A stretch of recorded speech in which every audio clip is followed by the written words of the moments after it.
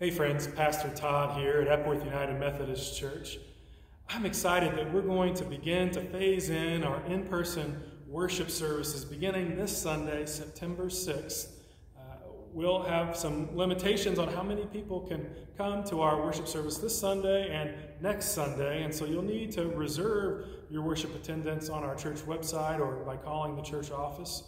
And of course, we'll continue to offer online worship that is concurrent. It'll be the same experience we share here in person, online, on Facebook, YouTube, and our church website. I do want to let you know about some changes that you'll see if you choose to come to an in-person worship service. We're just going to have one entrance open to the building. That way we can better manage who comes in and goes and know where and how to clean. We'll do that at the front entrance at the top of the hill under the awning at the narthex entrance.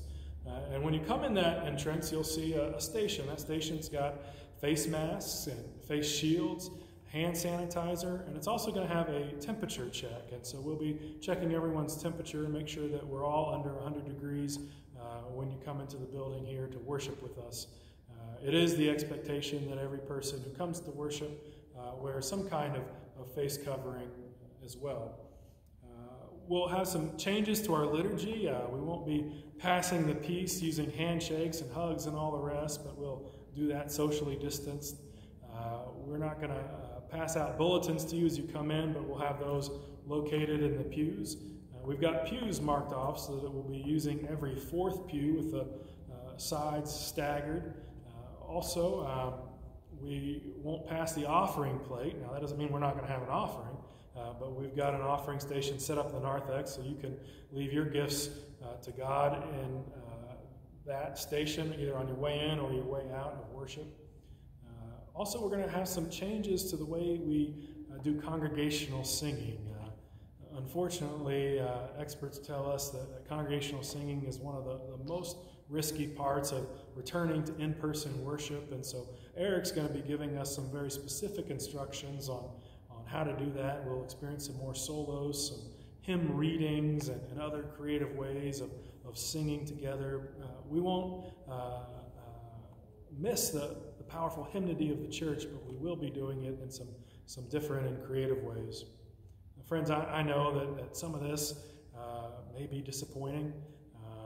You won't be able to sit in your spot. We won't sing hymns the way we might be accustomed to. There's a lot of disruption, and it's okay to be sad about that. But friends, I want to encourage you to see this as something of an opportunity. Often it's in times of disruption that God uses that disruptive element to grow us in new ways. In fact, our scripture that we're going to be studying is the story of the Passover. And in the instructions of the Passover story, God, through the details that God gives them on what to do, really encourages the Hebrew people to be nimble. And God uses that nimbleness, that ability to get up and move quickly as an advantage, as a sort of preparation for the journey ahead. And friends, I think this is the season that we are in the church, a season where we need to remain nimble and able to move quickly and adapt to this strange new world that we're in. We're all figuring out how to do church together, and this is a new step for us, returning to in-person worship. So I hope that you'll join me in a nimble, ready to roll with the punches kind of experience as we seek to worship God together. Friends, I hope to see you on Sunday, whether that's online or in person here at the church.